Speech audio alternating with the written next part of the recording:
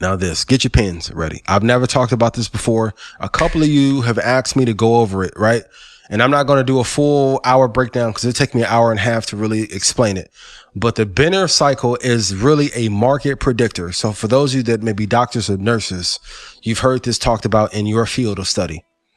But the Benner cycle, and this is not the crystal ball, but I do use it in association with to understand larger market cycles. So it came out in 1967.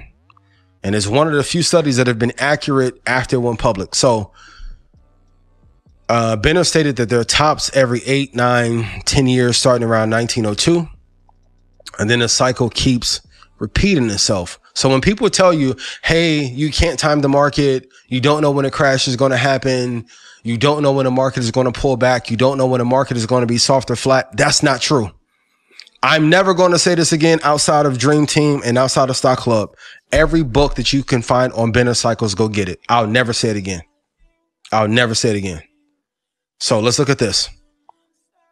And this is for the Dow Jones. This, and ignore the middle lines, but look at the tops. So in 1902, 1910, 1919, 1929, predicted crashes, 37, 46, 56. Let's scroll to more recent times. 1991. What happened in 1991? Please put in chat for those of us that are older and how it affected the stock market. 2000, 2010, 2018. At the bottom, you can also see when the bottoms are, which are ideal times, or what I define catastrophic times to buy in the market. So 1933, 1949. 1967. My brother was born in 1987. Go follow my brother's channel, please. Big ass kid, BIGG with two G's. In 1987. What happened in 1987? Please put that in the chat. 2003. So it was a little bit off, but there was a soft pullback. And then in 2021, it was predicted for the Dow to then have a downward cycle. It ended up happening in 2020. But this is something that was printed in 67. Just like there are certain innovations and that Tesla was able to uncover that he is talking about now, or excuse me, that are in existence now. There is a rhyme and reason to the market. You should stay away from these middle areas, but if you do look at them, there will be times when the market could be flat for a while or could be a softer market. Let's look at this. So if you look at the bottoms and you compare it to the Shiller index, you can see here, this is for another index. You can see the times when we were going to bottom out.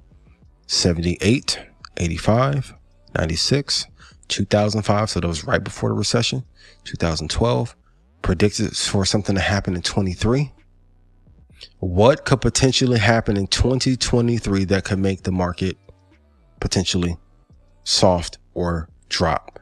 And then the tops of the market, 1927, 1945, 1965, 1981, 1999, right? 2019. So when people are telling you there's no way to know it, I'm like, that is not true. The truth is most people are not reading how to get the information to know if a stock is really undervalued or oversold, or if we are in a bubble. The middle lines, you can see these means.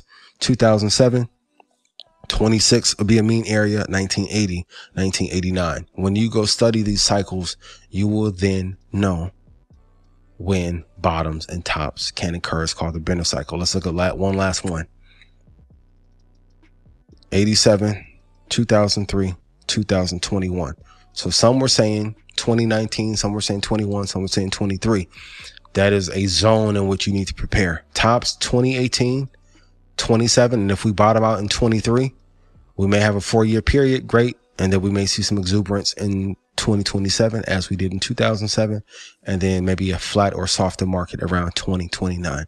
Trust me, when people are planning for 30, 40, 50, 60 years, they're not just looking at a short-term horizon.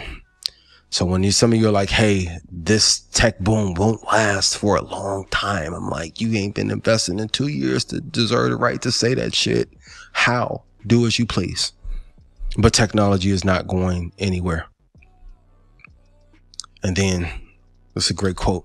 When he compared them and saw in a fixed sequence of a larger cycle of 18, 20, 16 years and a small cycle of 9, 10, 8 years. These cycles depicted reactions and depressions. According to Benner, this was no charting. So there was no Robin Hood.